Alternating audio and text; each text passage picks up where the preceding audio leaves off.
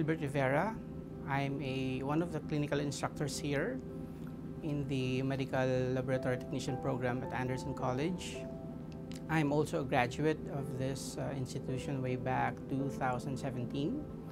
So after that, I challenged the exam, both from the provincial and the federal exams given by CSMLS and MLPAO. I both passed it, and after that, I applied for a job in one of the leading private labs here in Ontario. And I was hired, and after that, I was also hired in a laboratory in a hospital here.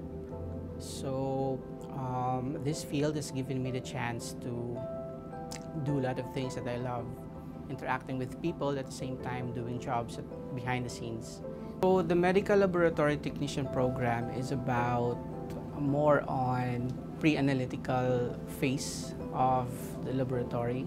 As you know, when we process the specimen, we have three phases: the pre-analytical, the analytical, and the post-analytical. So the pre-analytical phase focuses more on procurement of blood, collection of blood, basically.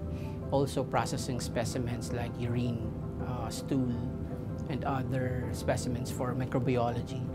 So the job of a medical technician is to process all of this and then submit it for processing, which is analysis. So we are the first line in these phases. So we are the ones who receive the specimens and prepare them for processing.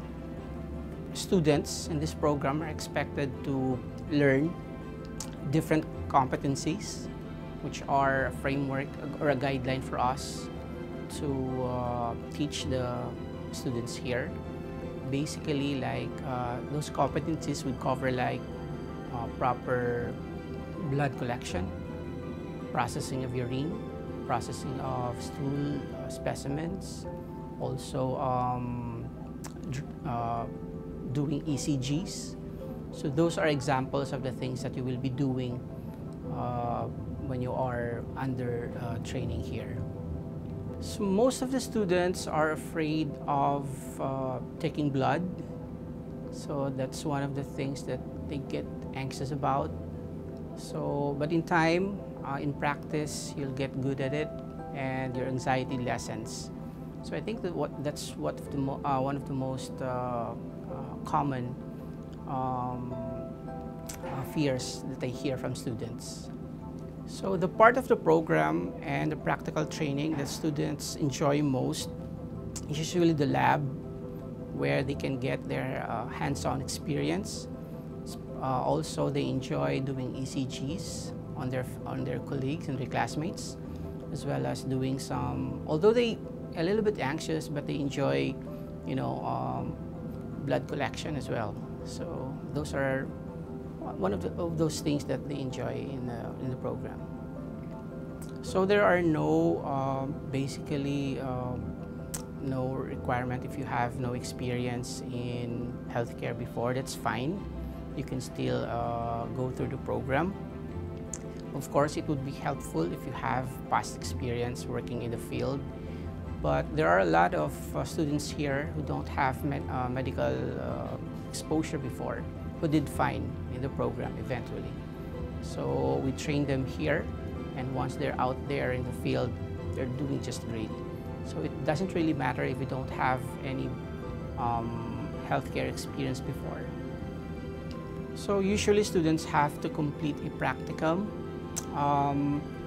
The school has a tie-up with different labs here in Ontario and also clinics, and we usually send them through to these clinics and laboratories to do their practicum. So they have to complete it depending on their program and arrangement as well. So the benefit of that is, these placements, these clinical sites are prospective or employers.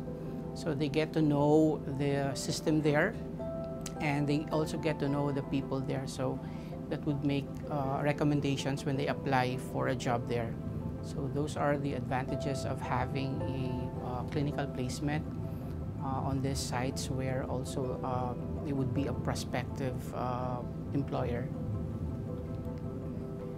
So the school, when the student starts here, the students are prepared to take on the CSMLS and MLAT exam certifications.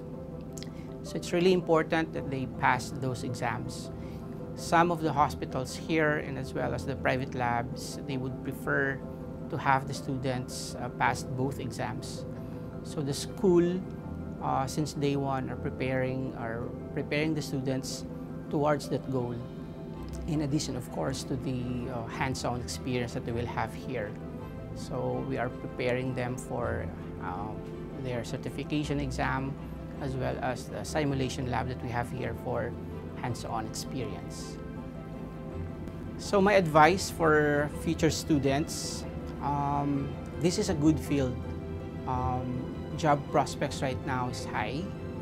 So my advice for you is to explore the program here at Anderson, study well, ask questions. It's okay to make mistakes here at school. So once you're out there, your mistakes are, you have a limited number of mistakes.